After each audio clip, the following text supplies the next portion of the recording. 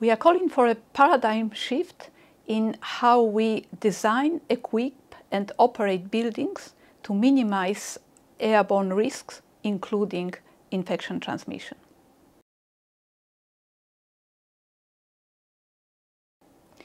We are calling on the World Health Organization to extend the indoor air quality guidelines to include airborne pathogens and to recognize the need to control the risk of airborne infection transmission.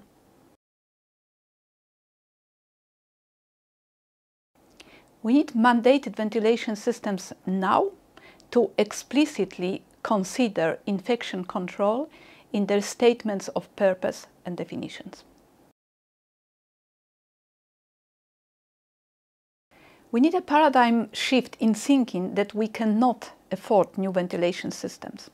The economic costs of infection transmission and, in general, inadequate air quality by far exceed all other costs.